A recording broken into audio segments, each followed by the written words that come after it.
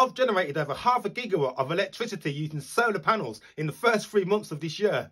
It means that I've been able to reduce my electricity usage by over 70%, and I've not paid a single penny to my electricity company. So join me and let's find out how my investment of £11,600 is generating me around about £60 of electricity every month. Let's go. Spring has sprung.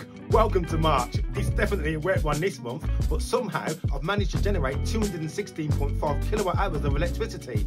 I exported 47 kilowatt hours to the grid. That's less than I imported. Absolutely amazing. There were some low days, but I peaked at 15.2 on the 14th of March. Now the best thing about this is that my energy usage has actually gone down, so I'm making more electricity, but I'm being more conservative with what I'm using. Now that means that I'm making even more money. Let's take a close look at some of the other days. Now one thing that I'm benefiting with is my 6.5 kilowatt hour battery. It means that when the sun's shining, I'm able to store that battery and it runs through the night, and then through the daytime, I'm not having to download from the grid, making even more savings. Now my total load consumption for March was 186 kilowatts. 147 kilowatts just from my solar, so the rest was from the grid, and that's only 42.6 kilowatt hours, making me 77% self-sufficient. That's a 7% increase on last month, which means that my savings are really paying off. I really am being more conservative with my usage.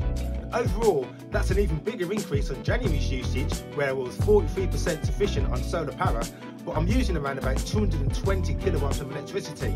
Now I'm pretty consistent from year to year. However, I've managed to reduce my monthly consumption by about 20 kilowatts, but on average, I'm about 200 kilowatts.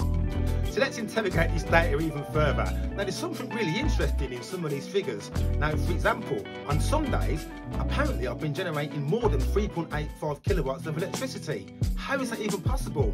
If you've got an idea, let us know in the comments. It's really weirding me out, but who cares? If my panels are generating more than they're advertised for, that's maximum efficiency. That means even more gains. Now I really do love your comments. It makes making these videos even more exciting. A big shout out to Lawrence in Norwich and Jubilees McSugartits, who have got a similar system to me, and it looks like they're generating roughly about the same, despite being different locations in the country. So let's talk a little bit about this export tariff. I've now switched over to Octopus Flux, so I'm being paid more for electricity that I generate. Now I was installed on the 9th of December 2022.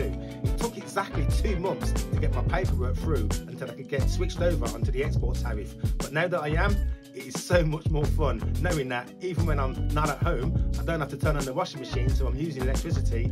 I'm just making even more money. On average, I'm making around about 22.5p per kilowatt. Now I love the fact that I was installed in December, one of the coldest months of the year, because it's given me all this time to prepare, get used to the system and try to understand what my averages are. Also, I don't feel that I've been spoilt by experiencing really high generation in the summer months. I started off low, and now it seems that the only way is up. I just seem to be generating even more and more electricity. Here's a little sneak peek. This month, April, I've been able to generate 22 kilowatts every day mostly. And don't forget, if you'd like to join Octopus, you can use my referral link. You'll find it in the description. You'll get a £50 credit and I'll get one as well. Also, thank you for the 666 subs. Ooh, 666. Good luck, I'm saying. Anyway, back to the data. Let's look at the daily figures, see if we can spot any trends. Feel free to pause the video so you can really focus on the particular part of the data. If there's something that I've not covered and you want to find out more, pop a question in the comments. I reply to all comments and I really do appreciate you sharing about your system.